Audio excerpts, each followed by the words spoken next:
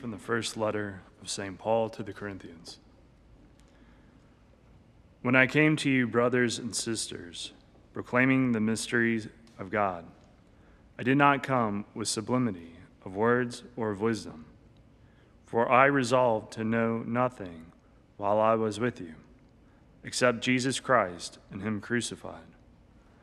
I came to you in weakness and fear and much trembling. My message and my proclamation were not with persuasive words of wisdom, but with a demonstration of spirit and power, so that your faith might rest not on human wisdom, but on the power of God. Yet we do speak a wisdom to those who are mature, but not a wisdom of this age, nor of the rulers of this age who are passing away. Rather, we speak God's wisdom, mysterious, hidden, which God predetermined before the ages for our glory, and which none of the rulers of this age knew.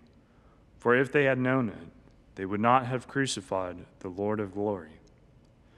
But as it is written, what eye has not seen, and ear has not heard, and what has not entered the human heart, what God has prepared for those who love him.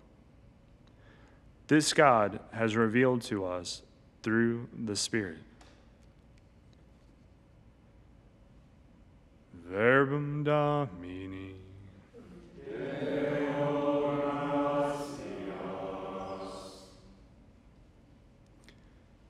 The mouth of the just murmurs wisdom.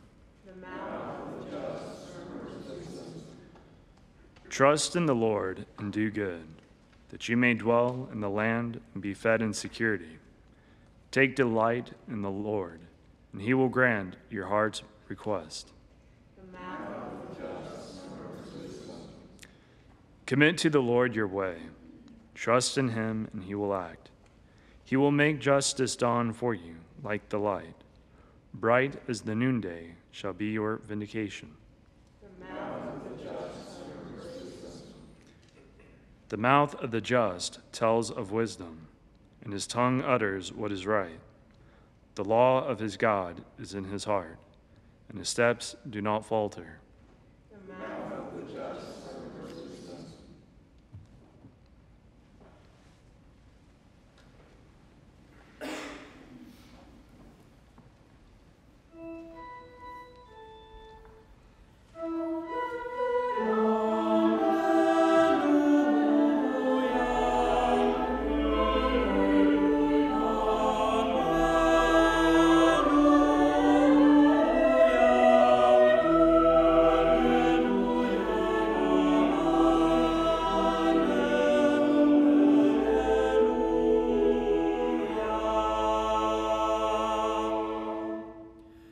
Blessed are the poor in spirit, the kingdom of heaven is theirs.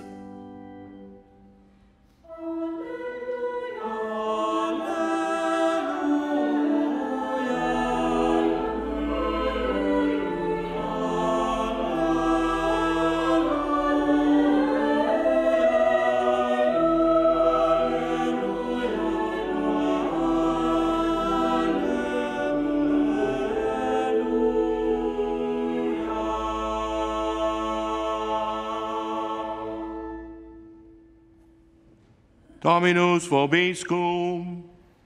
Et cum spiritu tuo.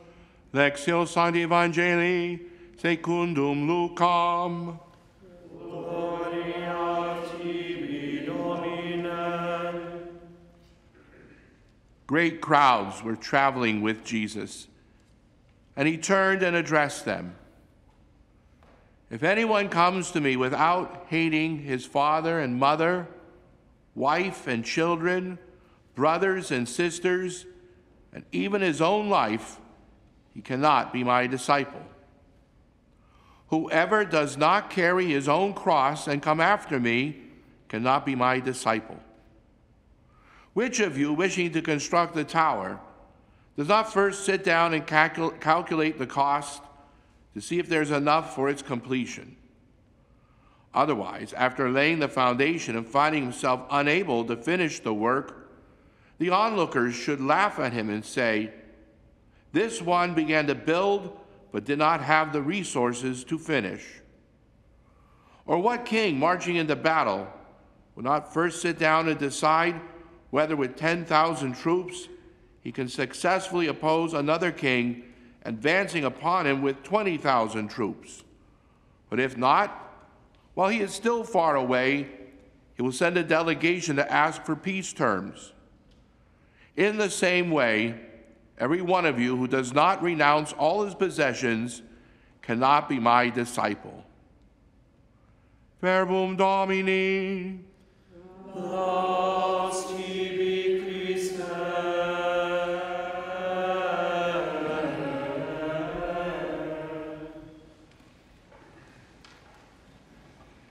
Laudetur Jesus Christus, praise be Jesus Christ. Today we celebrate the feast of St. John of the Cross, a Spanish mystic born in 1542, a contemporary and confidant of St. Teresa of Avila. And John of the Cross is most famously known for the poem he wrote, The Dark Night of the Soul. John of the Cross, I think, is so pivotal for us today because we live in an age, a time, a culture, a society, a mentality that deifies the ego, the me.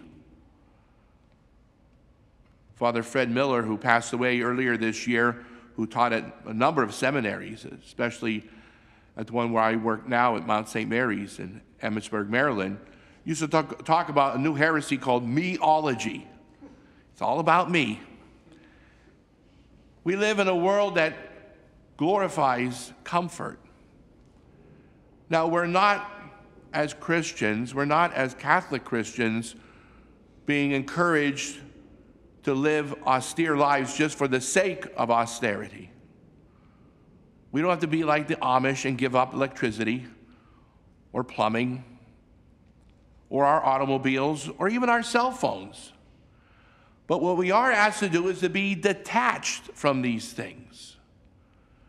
As we heard in the gospel today, every one of you who does not renounce all his possessions cannot be my disciple. To renounce possessions means they don't possess me, but I will still have things. Unless you take a vow of poverty like our friars here do at EWTN. If you're a diocesan priest, if you're a lay person, you're going to have things, but we must not be attached to them.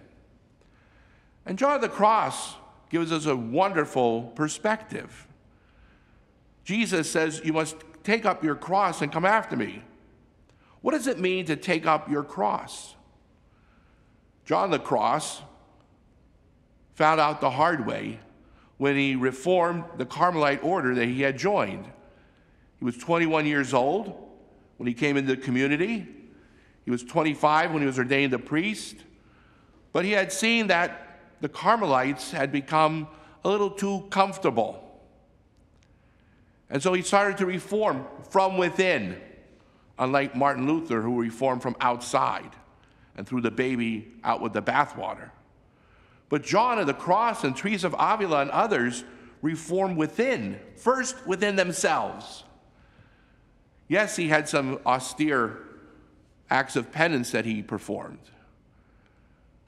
We have to remember, you and I are not Spanish mystics in the 16th century. But we are called to be faithful Christians who listen to our Lord and take up our cross. But the cross has been given to us by God. We don't choose it.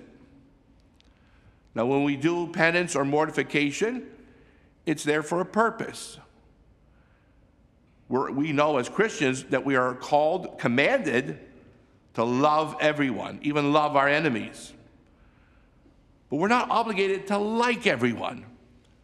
All you have to do is look at your relatives or your neighbors or your coworkers.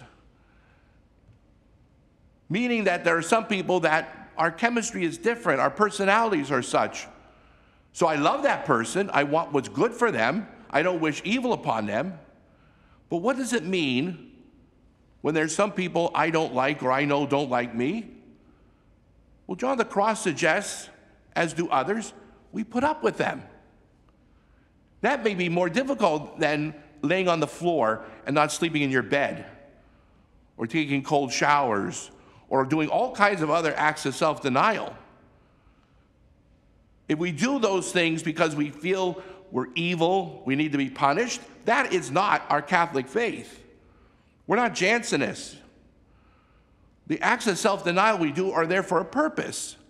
And if you enjoy your acts of self-denial, then it's not penance, is it? If you enjoy doing these things, especially things that are uncomfortable, that are annoying or irritating, there's something wrong with you. But if I do these things for the right reason, I do them because of my love of Jesus. I do it to save souls, the souls in purgatory. I do it to save souls here on earth, those people who are wandering, who have left the faith, who have become lukewarm. I'm offering it up for them. When I was in Catholic grade school, the sisters would tell us this every day. Anytime there was any inconvenience, the air conditioning wasn't working. Well, we had no air conditioning back then. If there was 8 feet of snow, which often happened in Erie, sisters said, offer it up for the poor souls. We heard it so many times, our eyes rolled to the back of our head, but these were words of wisdom. Offer it up. It doesn't mean you like what's happening. That's the key. Because if you like it, it's not suffering. It's not mortification. It's something that you don't like and you put up with, which could be a person or a thing. You go to the restaurant, they bring in the wrong dish, eat it. It may not be the temperature you like, put up with it. You're at the airport, you're on the plane. Believe me, there's plenty of opportunities for mortification flying these days. They change the flights, the numbers. You have to go to different terminals now. Delays, your luggage. That alone can get souls out of purgatory. You put up with it. And instead of internalizing it and becoming bitter and angry, and you don't get to the other end of the spectrum where you go, oh, I love my luggage was lost, yay.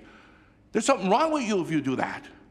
But if you say rather, Lord, I'm offering up this inconvenience, this irritation. This is what true asceticism is. It's doing things for the right reason because I love Jesus. He asked me to take up my cross, and there's certain things I have no control over. So I put up with those things. I endure them.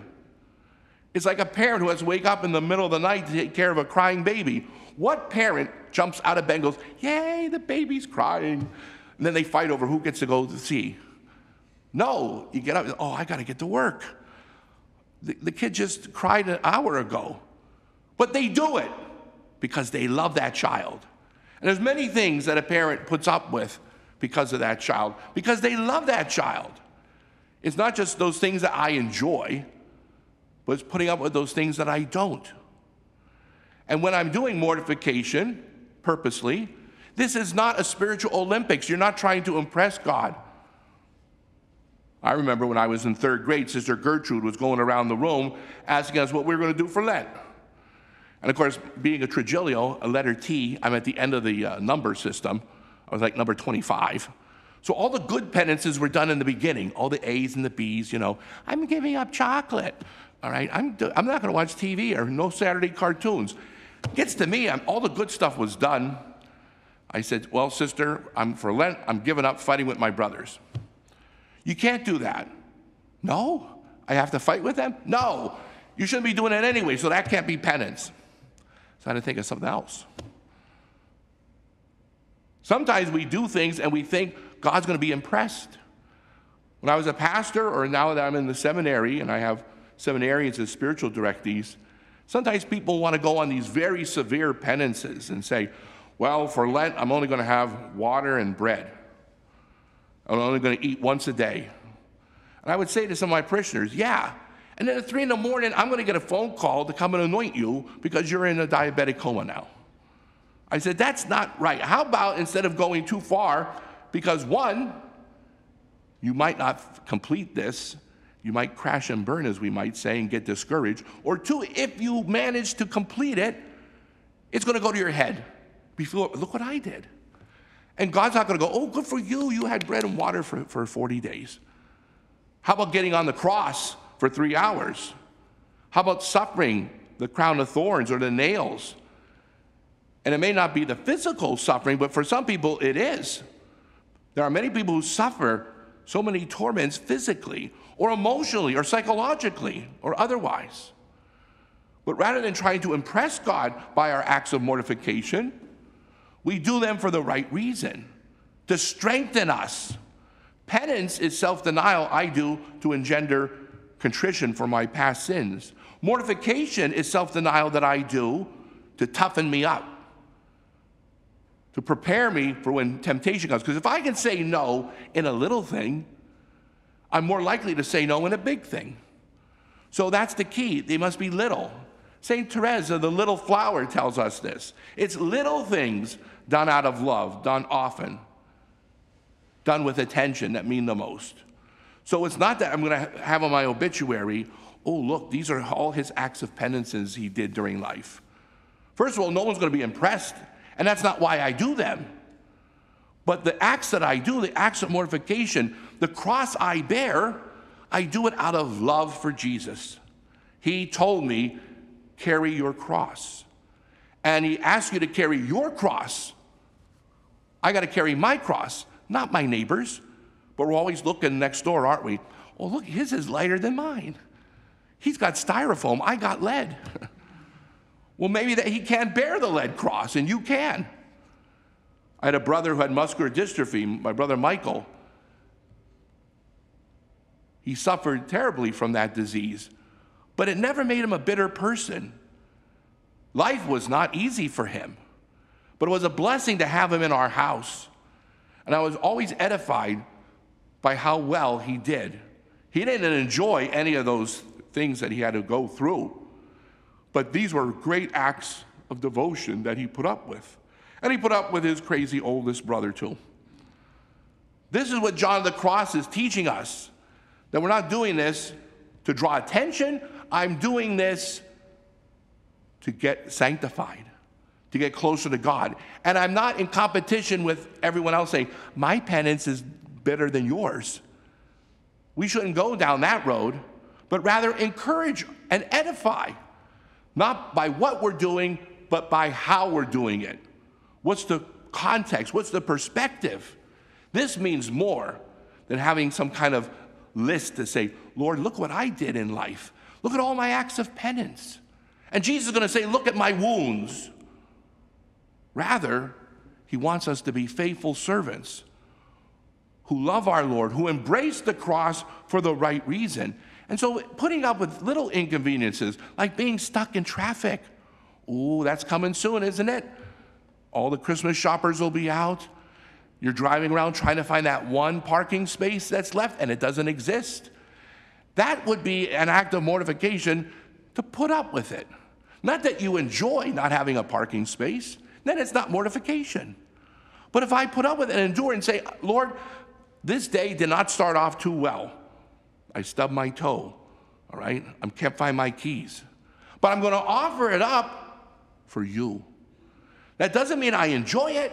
What it means is I do it. I persevere. I do this for the sake of Christ. May God bless us and Mary keep us.